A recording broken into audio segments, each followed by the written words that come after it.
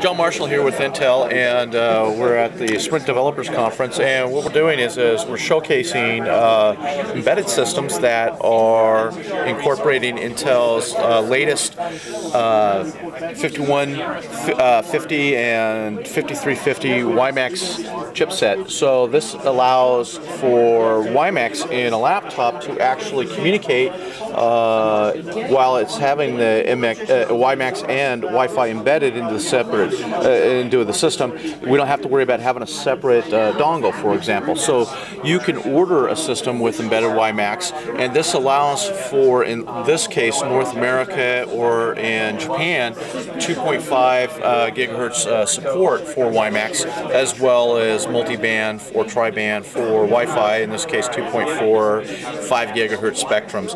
Intel is going to be supporting a broader band of multi-band cards that will be able to do 2.3 through 2.4 and 2.5 through 2.7 gigahertz, and also we'll be doing 3.3 through 3.7 gigahertz support for other geographies, as well as our Wi-Fi bands. So, and what we have here today, we're showcasing a live cast server demo with actual connectivity going in Portland on our light rail system that is live and sending a live video stream with geotagging information.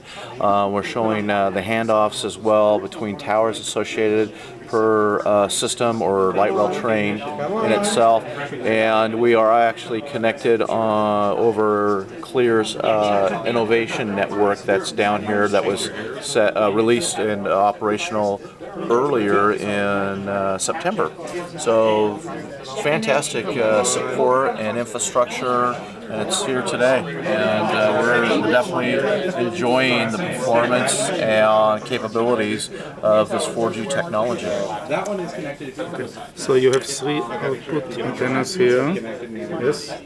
Yeah, we have 3 antennas on this, so it allows for 450 megabit support on Wi-Fi 802.11n, and we also have the ability to have up to 2 antennas for receiving signals on Wimax, as well as we use 1 antenna for transmit.